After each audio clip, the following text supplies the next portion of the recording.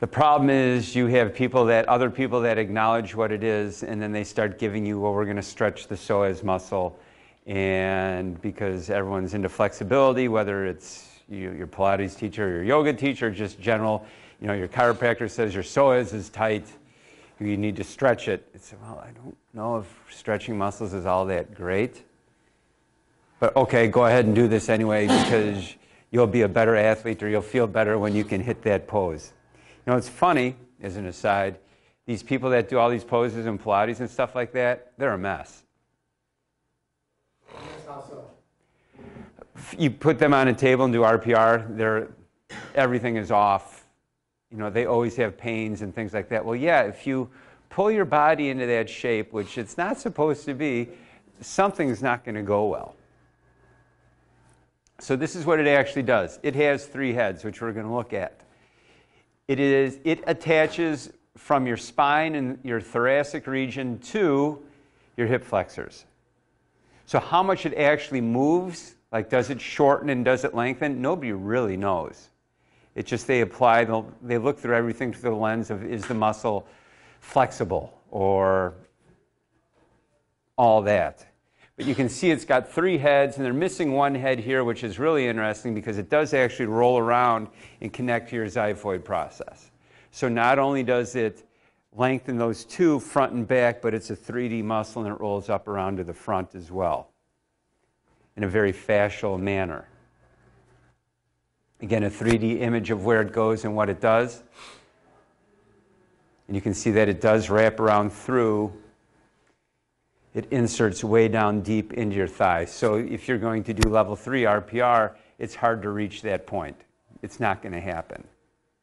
But you can certainly get it from its spinal origins. Again, I don't know why this is a great psoas stretch. Nothing about that has anything to do with the psoas. It's just a lady laying down and someone is selling a foam and someone is selling a strap, and you can go ahead. And again, like this as well, I don't know if that's actually stretching anything. Maybe your quad, and people say, well, it's a hip flexor. It is a hip flexor, but what I think you have to understand about it is the fact that it initiates the movement. It's the first thing that contracts to get it rolling. I think this is probably the best way of looking at it. Someone called it a cobra muscle. But I do like the idea that it shows how it creates this very strong structure, as it does look like a cobra. So this is actually your diaphragmatic head of your psoas muscle. So you can see how it rolls up around and comes through, and it sits on top of your diaphragm.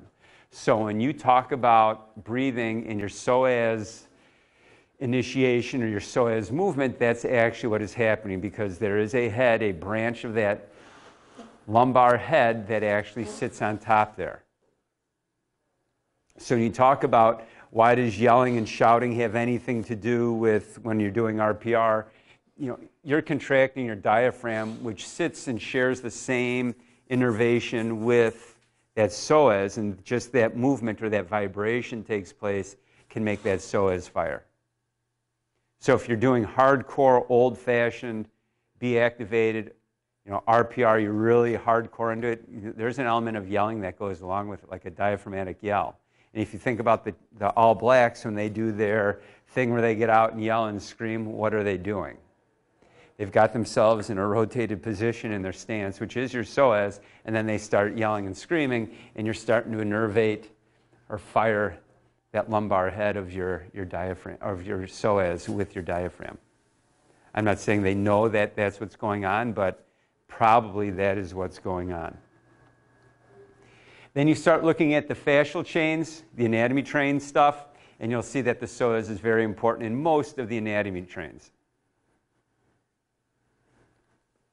There's one version. So here's the research, and there's lots of it. I just cherry-picked recent stuff. So they did men and women sprinters. And they all talk about how significantly bigger the psoas major was.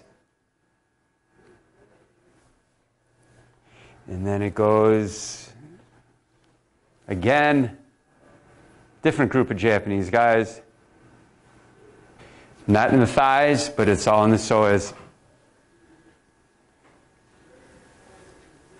And why the rec fem? You guys know the rectors femoris, right? That's that triangle guy going down with the middle, right? It's a hip flexor. So the psoas is working with the hip flexors because it's part of it. It's the initiator of that movement.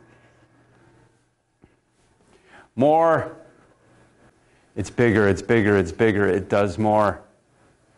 Whether you're starting or sprinting or just standing there, it's bigger. This one kind of does glutes to acknowledge the fact that, yes, glutes are bigger in elite athletes than sub-elite, which are quite a bit bigger than your average people. But again, now they're finding out, this is 2021, there's 2 papers in 2022 that talked about in acceleration how the glute is a stabilizer and not a thruster, which is interesting. And it's even with the curves. So someone who's got a bigger right psoas muscle is a better curve runner. But since we all run curves, do we do anything that we all turn, right? Are we putting ourselves in a position where the psoas, we can get the psoas to fire when our body is leaned over a little bit? It's an interesting thing. So again, here's psoas muscles with distance runners. So basically up and down, it's all the same research. I think I came up with 22 papers since 1982 that all talk about how important the psoas muscle is. But what do we do for it? Well, we can do RPR for it and reset it and stuff like that and hope that it's doing it, but maybe we can do more. So what it actually looks like in movement if you are going to test it. So for the diaphragmatic psoas, which is the one that acts like the cobra and comes up, down, and through, we're looking for tests where it can be the only guy moving. It's the only muscle that can do the work. And there it is. It's not a great picture. That's my son. My son has the body of an RPR kid. He started doing RPR. Let me rephrase that. I did RPR on him when he was a little kid. And he didn't know, you kind of rest around, you hit the spots, and I did it to him pretty frequently. And as he grew, he looked like that kid where he has a really big butt, really thick through his belly, and then everything else just kind of gets skinnier as he goes away, and he does have these feet that look like some kind of catapults. Unfortunately for him, he played volleyball. That was his sport of choice because it was the only sport I knew absolutely nothing about, and I couldn't tell him to do anything. Both of my children picked volleyball because I knew nothing about it, and I couldn't help them anyway. That way they wouldn't have to come down and train. My son can jump out of the gym. I mean, he's got a 38-inch vertical jump. And we worked out 3 times in his life. We worked out 3 times together. That was it. That was just him. And I think that's because I kind of set him up that way. Going up, you have a thoracic psoas, which now, by the way, first one is 30 degrees out and 10 degrees up. That is your lumbar psoas. Or, I'm sorry, diaphragmatic psoas. You raise it up 30 degrees, and now you are looking at your thoracic psoas. And then your lumbar one is up 45 degrees. Go back to old-fashioned leg lifts. We've been doing this. So when we started out, by the way, he's got his hands on the wall so he can stabilize his torso, because what you'll find is once you lose that rib cage, you can't engage that psoas anymore.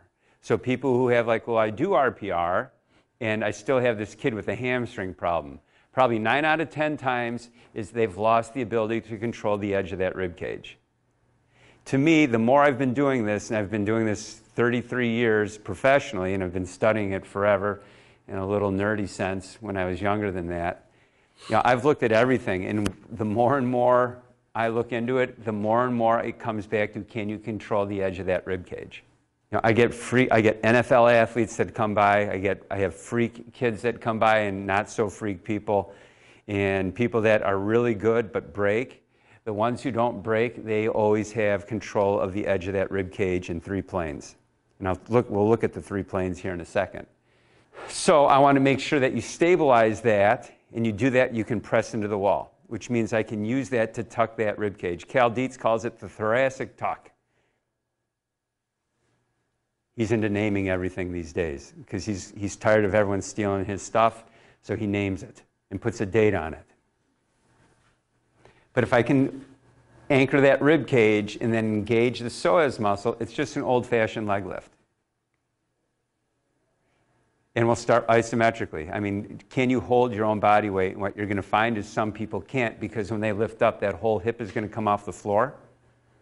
Their psoas isn't strong enough to lift that leg, therefore they're not going to be able to engage it. So how do we strengthen it? Well, have someone hold down that end while he's anchored and just have him learn to lift it. And when you feel the lift, you are going to feel it here. So my coaching cue is pretend like there's a handle at the top, the bottom of your rib cage, and when you lift that leg, someone's pulling that handle to lift that leg up. If you do it wrong, you will feel it in your thighs. It's compensating. It's creating a compensation pattern. Here's where it gets weird, is kids that we couldn't engage, I'll go in, I'll either use my finger, a Theragun, or a light or something, and I'll hit their psoas spot, and all of a sudden they get it. That's where the weird RPR stuff is like, holy shit, it really, really, really works. I just hit this, and all of a sudden they can pick it up again. And we'll go 6 inches, and we'll do 12 inches, and we'll do 18 inches, just like back in Pee Wee football days. Remember, you used to cheat, put your hands underneath your back or put your hands underneath your butt and try and hold up your butt? So when you get good at it and you can control your pelvis and your rib cage and lift that leg, then we're going to do it isometrically, which is someone's going to come, block, and push down. Then, 3 weeks of that, if we're doing triphasic, then I'm going to start at 45 and someone's going to shove it down forcefully, and you've got to hold. When you feel it dump into your quad, it's too much or I need a break. You'll find when you start, you may be good for 2 reps before you stop, before you start to feel it in your hip flexor, and it jams up. And here's the crazy thing. So I started with these guys this summer, and all we worked on was feet and psoas. It was kind of like my little experiment. That's it. And we pulled on a sled. So when they went to run, this kid here, his peak velocity on a 1080 with 1 kilo resistance is 10.4 meters a second. So what was he running before that? His peak velocity, last year his best time was a 9.8. And he peaked out about 9.8 meters a second, 9.9 meters a second. So that's that much faster. And all we do is feet and psoas. I've got other kids that we've done the same thing where you had these considerable time drops. So all we're doing is psoas and feet. I think he ran 21.5 last year in the summertime, which is pretty good. After we started doing this, his best, he was 3rd in state. He was a 22.2 kid, which in Illinois with our shit weather, that's a good time. And then he dropped down to, all we did, psoas and feet. And all of a sudden he ran 21.5.